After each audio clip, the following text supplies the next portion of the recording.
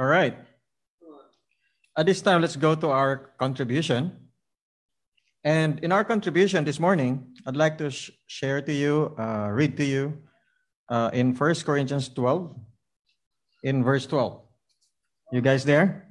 1 Corinthians 12, in verse 12. This scripture talks about the church and how the church work together and function to advance the kingdom of God. Amen? So in 1 Corinthians 12, verse 12 says here, just as a body, the one has many parts.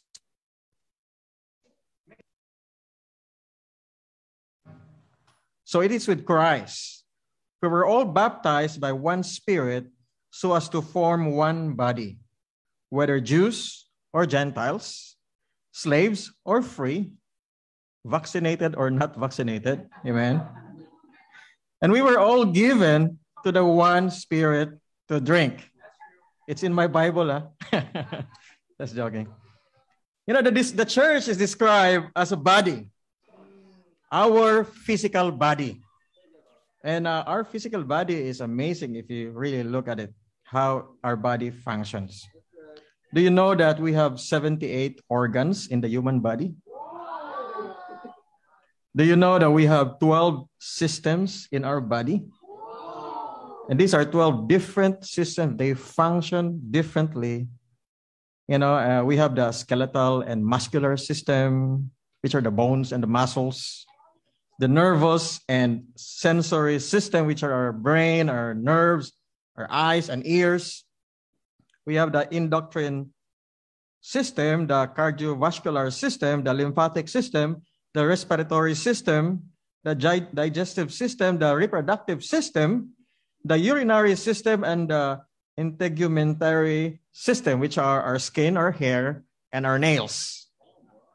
You know, these 12 systems function separately, and they function simultaneously, and they run automatically. They're automatic. And they seem to be independent from each other, but you can take one from the other. If you take one out of the system, the whole body will be affected, right? You know, like, you know, take out the urinary system, your kidneys and bladder, and you don't pee anymore. So what's going to happen to your body? You'll die. You know, God designed our body perfectly well. It is interdependent of each other, and it's really amazing. Let's continue reading in verse 14.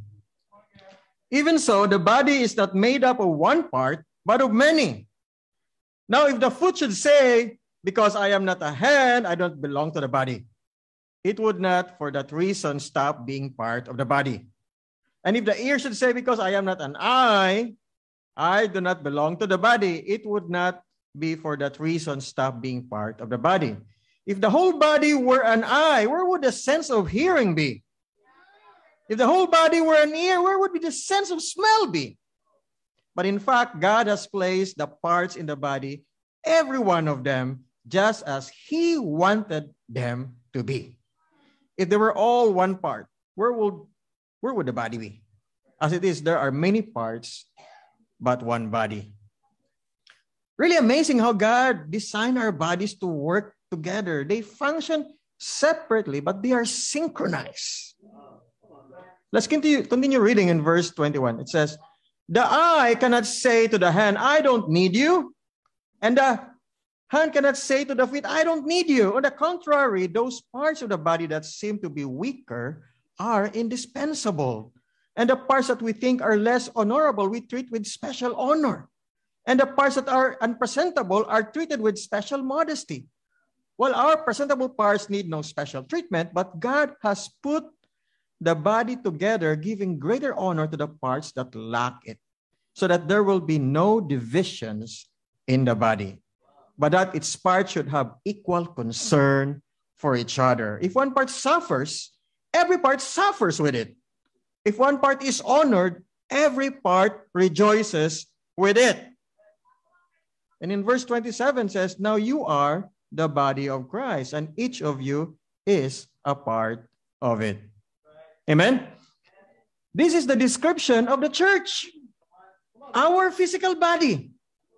Like our bodies, we have many parts, but form one body. So is the church. We have different parts, different system, different functions, different roles, but form one body. Perhaps you are the eye. You are an eye. You have the foresight. You have the vision. You can see the present and the future. We need you in the church, amen? Perhaps you're the mouth or parts of the mouth, the tongue, the teeth, the gums that holds the mouth, the teeth together, the larynx. To speak, and we need you to function. We need you to synchronize so you can communicate well, amen? Perhaps you're the arms and the feet. We need you to work, to move, to carry things, and to carry the body. Perhaps you're the bones, the muscles. Perhaps you're the brain, the nerves. We need your expertise, your sensory functions, your stability, your strength. We need your leadership. Amen? We need each other. We all need to function our roles well. If there's something wrong with one part, what do? We take care of that part. We need to supply what's needed in that part. We need to protect that part with medication and with special care. Because if one part suffers, every part will suffer with it. So we are part of each other. We may have different roles. We may have different tasks. Okay? We may have different functions. But we cannot be the same without each other. You know, we will not be 100% without one another because we are interdependent with one another. Amen? We need each other to function as one body. And this body is the church. And the church is very essential in Christianity. Do you know that the church is the marketing plan for the kingdom? The church is essential to advance the kingdom because the church is the kingdom of God here on earth. Amen? Also, our monetary contribution is the blood of the church. You know, they say marketing is the blood of the business or company. Without marketing, the business will die because, you know, of course, you need money to run a business, right? So it's also true with the church. We need money to run the church, especially to, you know, to advance the church to different places where there is no church yet. So while, you know, we play our distinct, important roles in the church, maybe some of us are the skin and the hair and the nails. You're very important because imagine you don't have nails.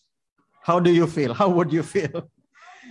You know, some maybe the eyes and the ears and the internal organs or the cells that supporting the ligaments for our bodies.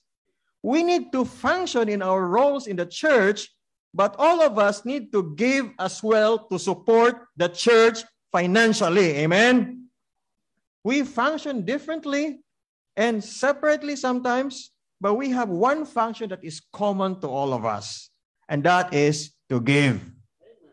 We are all called to supply monetarily to the church so that the church can continue to do its purpose. And that is to make disciples. And that is to become the light of this world. And that is to advance the gospel of Christ. So I'm asking everyone to give with all of your heart. Amen? Let's sacrifice to give for the church so that the church can do more. Also, our special contribution is upcoming. So are you guys excited for that? And how are you in your special missions contribution goal? How are you setting yourself for victory to smash your goal? You know, for me, I know I'm good. Okay? I won't have problem with that. You know, because I know I will hit and smash my special contribution. And for me, that's a big amount. You know I am good because I planned it since the start of the year. I give certain amount weekly, and I know I can give more because I planned it well. So I hope that we have the same convictions here in the church. Amen.